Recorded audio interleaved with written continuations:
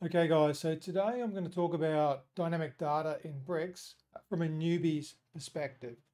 Uh, a lot of people are moving to bricks from builders like Elementor, Divi, etc., who have not had the freedom of dynamic data before, and bricks is exceptional at it. The way that bricks handles dynamic data is exceptional. It just makes so many things possible that if you understand the basics of dynamic data, you will be amazed at what you can do that you just could never do before unless you added additional plugins for your theme builder, etc. But built into bricks has the capabilities to do whatever you want to do with dynamic data. So if you do a very quick search for bricks dynamics data, the first thing you'll find in Google is this page here on Bricks Academy. Has a really good explanation here from Thomas, a bunch of examples. There's some built-in dynamic tokens. So what they call a token is when you've got these curly braces and a keyword in the middle. And basically what happens is bricks will replace that. So it's like a placeholder with whatever the value of that returns. So in this case, it's going to return the title of the post. In this case, it's going to turn the URL linking to the post, all that sort of stuff here. You've got filters on here, so you can actually put a colon after that, and this is all documented through here.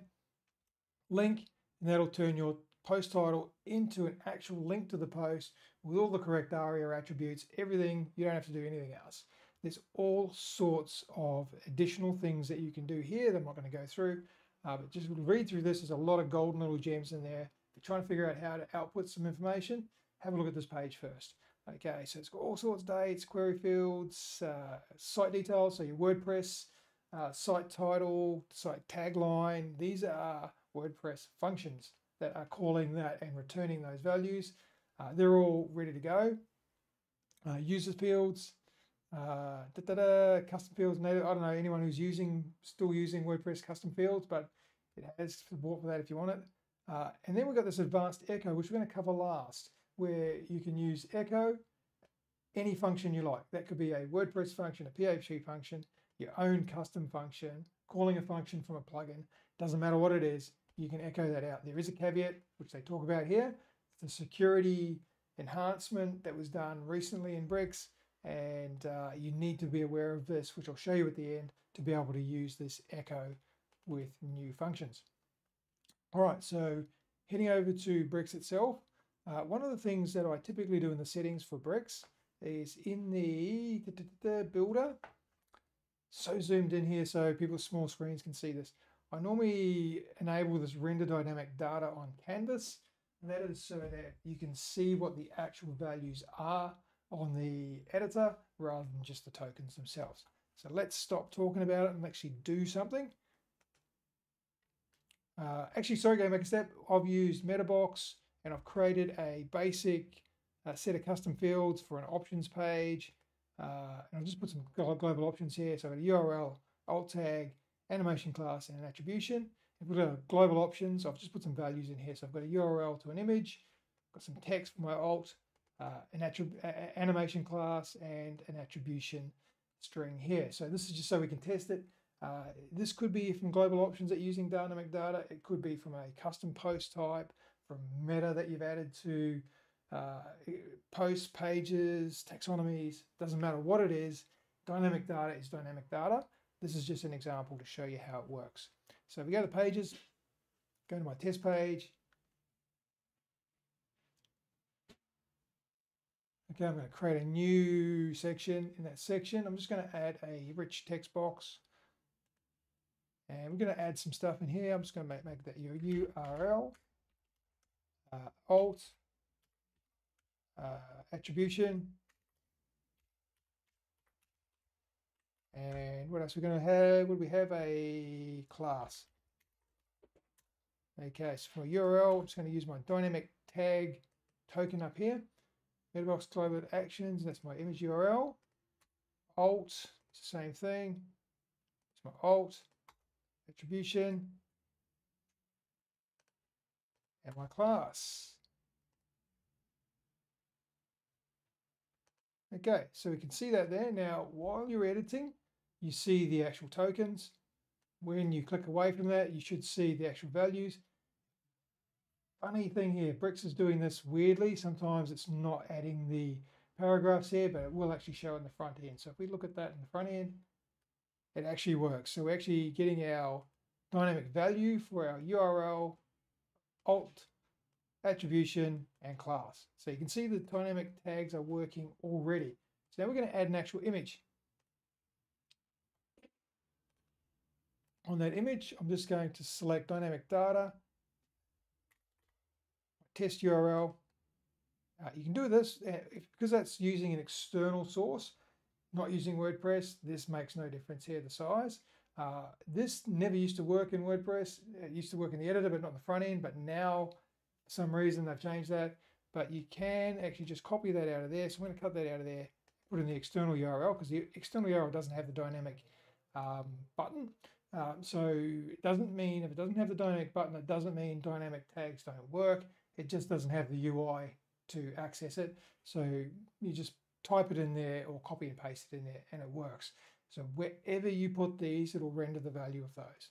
Okay, we're going to set our image tag to be a figure so we can add a related caption to it. We're going to set our alt text here, test alt. We're going to turn on our captions. We're going to set that to custom and we're going to do a test attribution.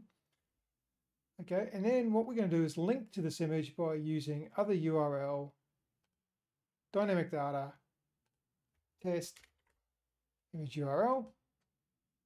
Okay, we're just going to save that and have a look at that on the front end. So now what do we have? We have an image that's linkable with a caption, all from dynamic data. So if we look at the actual image, there's our figure there. What it does with Bricks, it actually puts the attributes onto the image, which is where it needs to be. And that's automatically done for you, which creates some confusion when you're looking at attributes. So one thing we haven't done is added our animation class, and this would be something you would do manually. So let's go to our style. There's a couple of ways you can do this. Actually, let's have a look at the CSS first. The editor here. So what we'll see is on our image, we've got a class of CSS filter and size large. If we override that, we're going to lose those options. So there could be other things on there. So if we just go into the attributes and set our class to the dynamic tag of the test image class, save that, what we'll see is that our image no longer has the default classes. It's just got this fade in class from our dynamic data, which we don't want because we want to retain our original classes. So what we'd do here is change that to a data attribute. So we change that to a data attribute, and then we'll see here we now have our standard CSS, but we've also got this data animation class attribute here, which is a fade in. So I'm going to grab that there and show you how you target that. So I'm going to grab that whole name, go back to Bricks here, go to my CSS tab, I'm going to go roots. We need a space here because when the root, we're looking at the figure, but the image where it's applying this to is underneath that. So we're going to put square brackets because we're in CSS, use square brackets to target an attribute. We're going to target an attribute of data animation class when it's got the fade in. And then you'd set up some animation here. It could be keyframe animations or whatever you want. I'm just going to set the opacity so we can see it to 0.3.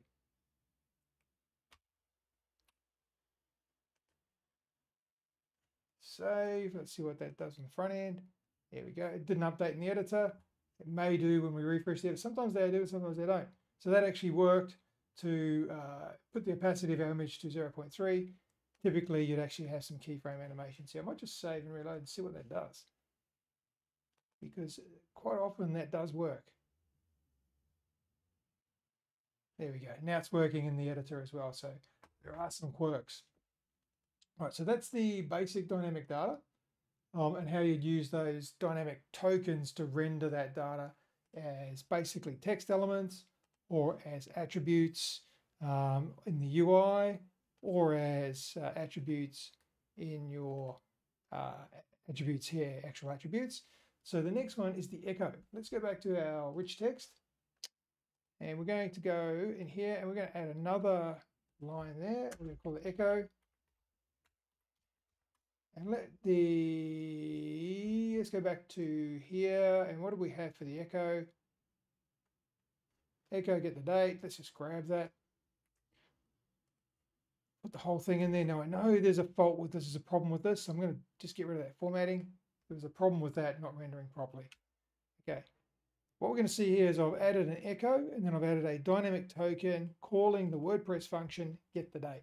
Okay, now if we don't send any parameters, we can actually get rid of the parentheses there as well. Let's save. What we'll see is that it doesn't work. We get echo, but then nothing. This is a security thing that Bricks talks about up here, where you now have to whitelist anything that you want to echo out that is not already whitelisted in Bricks. So to do that, what we have to do is go to Bricks, Settings, go to the custom code, do a code review, and it'll tell us that it's found internet rich text element, it's found echo of get the date, and it's created this PHP filter here to whitelist get the date. So every time you add an echo function, you need to do a code review, you need to copy this and paste it somewhere into your code, normally your child theme functions.php. So I'm going to copy that, and you can go through Appearance, Theme File Editor, go into your custom themes, make sure it's on your child theme, on the Bricks child theme here, and you would paste that into here and then save. Now, unfortunately, I'm running this on local, and for some reason, if I hit the save on there or update the file, it messes up. The whole thing just crashes. So I'm just going to reload that. So what I'm going to do instead, I'm just going to go back to local here. Just going to open up that site in VS Code. There it is there, and I'm going to paste it into there and save that. All right, now if I go back to my theme editor, have a look in there, I've got it in there. So I just had to do that differently than what you would normally do, because this will crash my little local web server when I do that for whatever reason. I don't know what it is. All right, so now we've whitelisted get the date. We go back to this page now and refresh. We now have the date of this post page, whatever. All right, so all the stuff up here, the dynamic tokens, because they're already automatically whitelisted by Bricks, you just use them. Anything that's custom, so any PHP or WordPress or custom function that you create, you have to whitelist in order to use that. All right, so that is the basics of using dynamic data tokens in Bricks. There's a lot more to it when you start getting into integrations with things like Metabox and ACF and repeaters and all this sort of stuff, and query loops, and accessing nested query loops and things like that. There's more to it, but this is the basics, and with this you can do so much more than you can do in other page builders that do not have this dynamic data capability. Okay, so I'm going to leave it at that, and hopefully that adds some value and you can actually start to use this in your Bricks building. Thanks for listening.